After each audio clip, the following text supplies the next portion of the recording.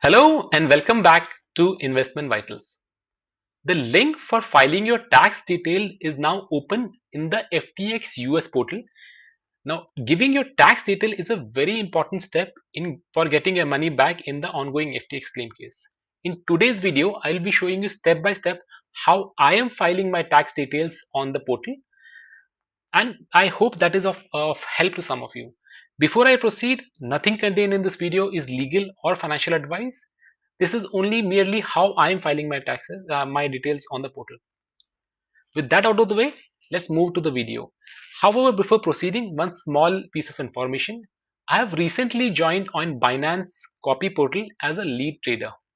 In the last week, I joined as a lead trader, and in the last 8 days, I have generated a return of 100% in the futures market with a maximum leverage of up to 20 times, which implies an aggregate return of around 5,000, an annualized return of around 5,200% with a success rate of approximately 70%.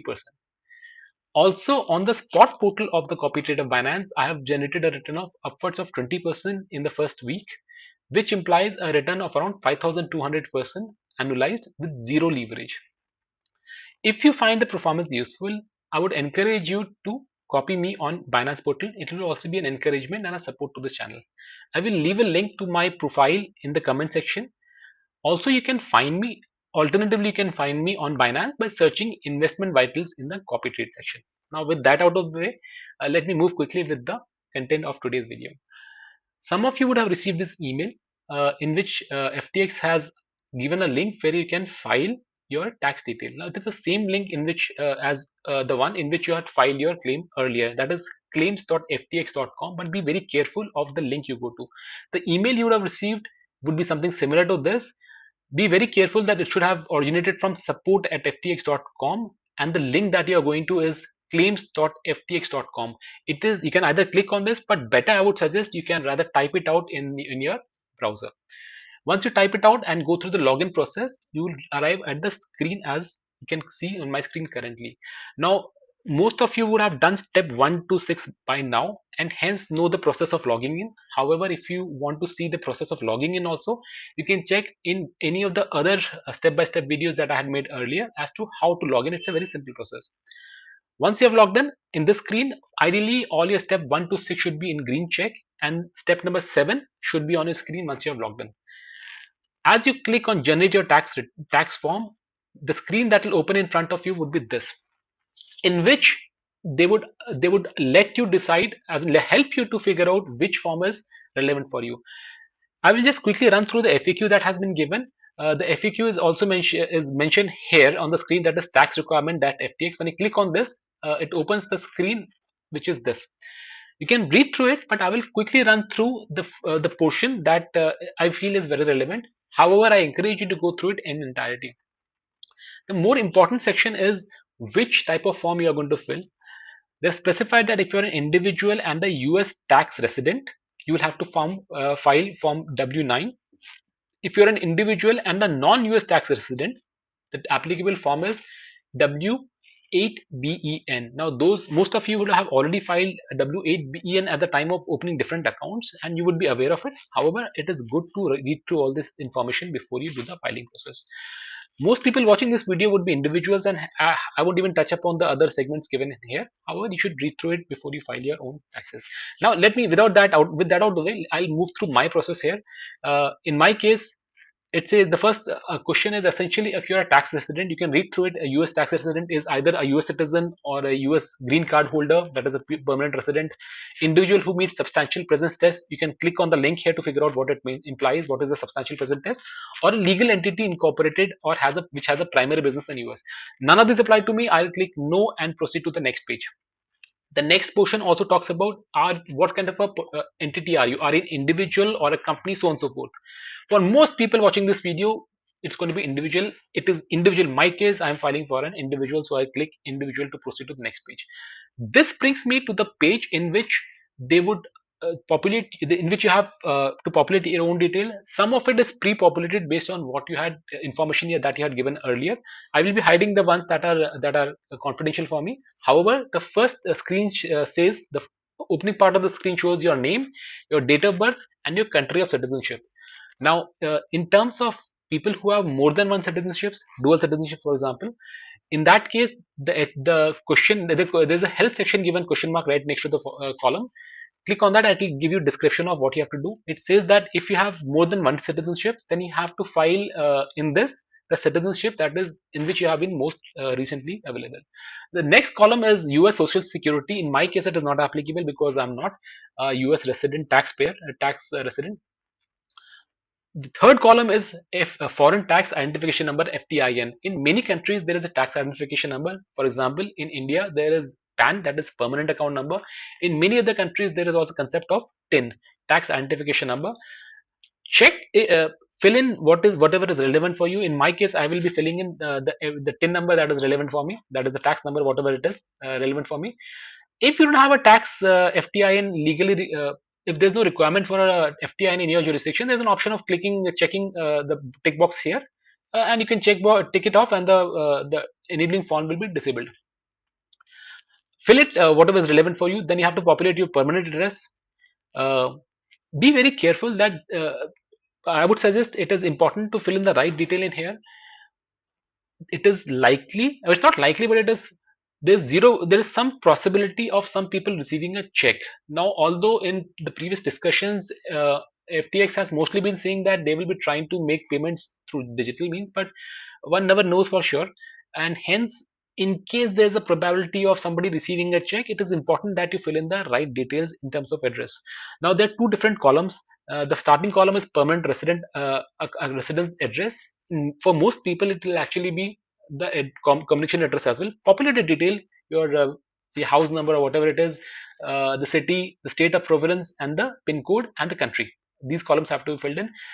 Also, some people might have a different mailing address other than address being different from your permanent address. In my case, I will be filling the permanent address that is given in my identification document. For example, a passport. It would typically carry your permanent address as well, and sometimes also your communication address.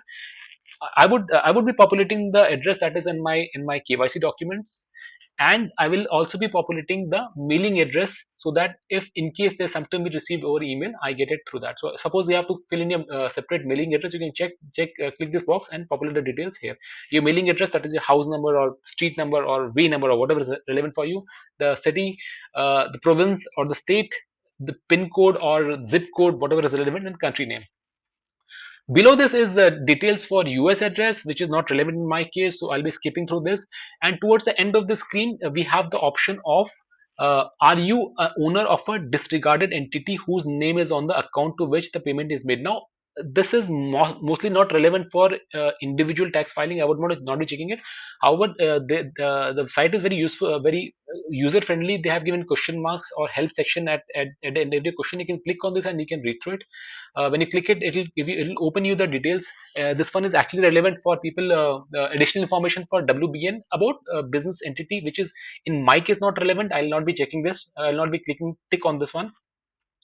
The next tick box is, are you a tax resident of a country which has an income tax treaty with the United States? Again, you can click on the help section here and it will give you a link of IRS website. If you click on this, you will land on this website in which they have given the list of tax jurisdiction that have a treaty with US. You can run through the list. For example, if you are from Canada, you'll be taking that yes, or if you are from say Georgia, you'll be taking yes over there, so on and so forth. India, for example, is in this list.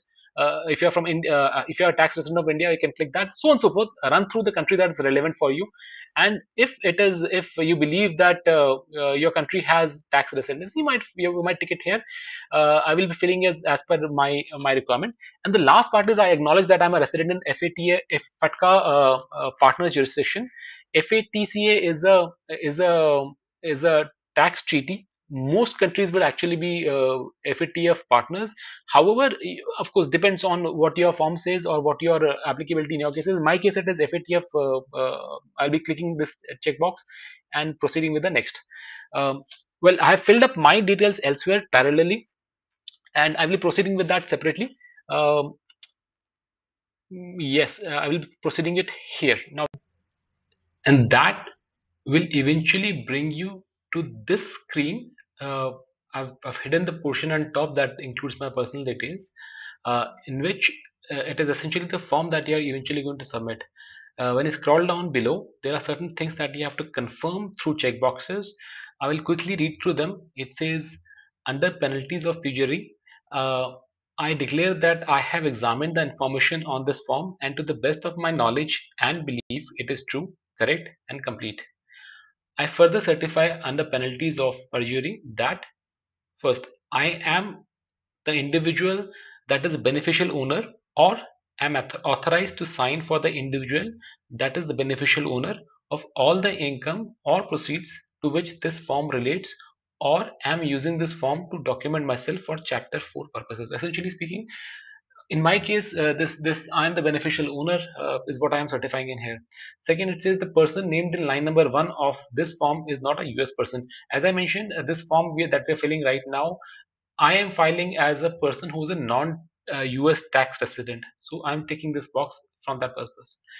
The third dialog box is this form relates to 1A, that is income is not effectively connected with the conduct of trade or business in US, United States. Income effectively connected with the with conduct of trade or business in United States, but is not subject to tax under applicable income tax treaty. The partners share or of a proprietorship firm effectively connected taxable income or partners amount realized from transfer of partnership interest subject to withholding under section 1446F, essentially implying that the person filling this form is not really a tax resident. In my case, it is correct, so I am taking this form. Third, the next tick box is the person named on line number 1 of this form is a resident of the treaty country listed on line number 9 of the form, uh, within the meaning of income tax treaty between US and that country. In my case, it is true. I'm taking this. For broker for broker transactions or barter exchange, the beneficial owner is an exempt foreign person as defined in the instructions. Furthermore, I authorize this form to be provided to any withholding agent that has control, receipt, or custody of income of which I am the beneficial owner, or any withholding agent that can disperse or make payment of income tax of which I am the beneficial owner. I agree that I will submit a new form within 30 days if the certificate made on this form becomes incorrect. Now you have to read through this and see if you're taking what you're taking on is applicable in your case. In my case, this is applicable, so I'm taking it. I certify that I have the capacity to sign for the person identified in line 1 of this case. So if somebody else is filing on your behalf, then you are certifying that you are you have the right to sign on behalf of that person. The next portion is the internal revenue services do not require your consent to consent to any provision of this document other than the certifications required to establish your status as a non-US individual, and if applicable, obtain a reduced rate of withholding. After this, you have to type in your name, which could be, let's say in this case, Investment Vitals, and print the name of signature again, Investment Vitals. For example, I'm just quoting, so on and so forth. Now, of course, you'll be filling in your real name and whatever is applicable in your case. I will quickly populate this, the real version of it, and then we'll proceed forward. Signature of the beneficial owner or the individual authorized to sign this form. If you want, you can read through this also. It says here, please type your name in the signature box to make declaration contained in the penalties of perjury statement and electronic sign your form. If you want, we can quickly run through the declarations that we are given in here quickly. First, I'm the individual that is the beneficial owner. That is true. The person named on line number 1 of this form is not a US person. That is true. This form relates to income not connected with US. Essentially, income effectively connected to the conduct in, relates to income not effectively in US, income effectively connected with trade or conduct of trade or business in US but not subject to tax. That is fine. Partners share. There's no partner in this case. The partners amount realized from the transfer of partnership interest subject to withholding tax. Again, so that's fine. I can take this. The next point is the person named on line number 1 of the form. That's fine. Broker For broker transactions or barter exchange, the beneficial owner is an exempt foreign person. That is fine.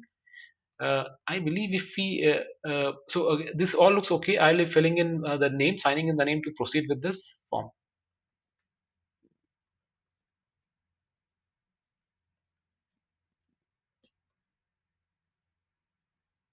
And then we can click next to proceed. Now let's see, if we uncheck any of the boxes, you can see that you are not able to proceed, essentially implying that you have to practically be ticking all the boxes to be eligible as a non-US tax resident in individual capacity. So I filled up the form. I'm clicking next to proceed to the next screen.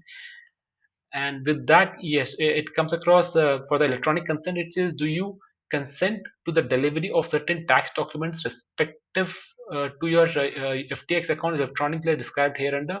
A lot of stuff, a lot of text is written here. You can read through it. I probably will be reading it a little later, but I don't think we have an option of saying I do not consent here. Uh, I am clicking consent here. I believe there's an option of coming back and changing your tax documents later on also. I presume I've not verified that still, but for the purpose of this video, I am going ahead and clicking I consent. With that, it says submitting your form, and now you will be taken to claims.ftx.com where you can return to the tax portal at any time. When I click OK, it will take me to the claims.ftx ftx.com portal. And yes, it and I can see it says in progress. Now why is it says in progress is because while we have submitted the form, it is subject to being reviewed internally. That's what I believe it is. I will come back in a few days and check if it is the status shows completed. But I believe that should be good enough for the step-by-step video that we have discussed today. I hope you found the video useful. If you have any comment, queries, etc., do mention in the comment section, and I hope that people will be contributing to responses to help each other. As I discussed at the beginning of the video, I have joined Binance Copy Trade as a trader last week, and in a week I have generated more than 100% return. If you, I will be sharing link to my profile in the pen section. If you find my performance satisfactory, do copy me on Binance. It will also be an encouragement for me. You can also find me on Binance Copy Trade by searching Investment Vitals. I hope you like the video. If you do, hit the like button and share with people who might benefit out of it. And I'll see you in the next video. See you. Bye.